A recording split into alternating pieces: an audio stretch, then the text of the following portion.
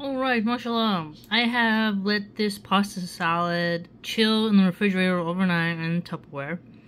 And what I really like about this is that it's tangy, and the paprika with the red pimiento peppers adds a bit of sweetness to it.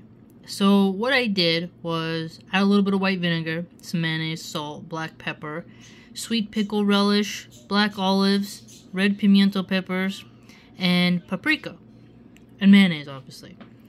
This would be really good in a kid's lunchbox. I do a lot of different pasta salads because they're easy for lunchboxes, and the preparation time isn't too long, and it's good to do some meal prep ahead of time.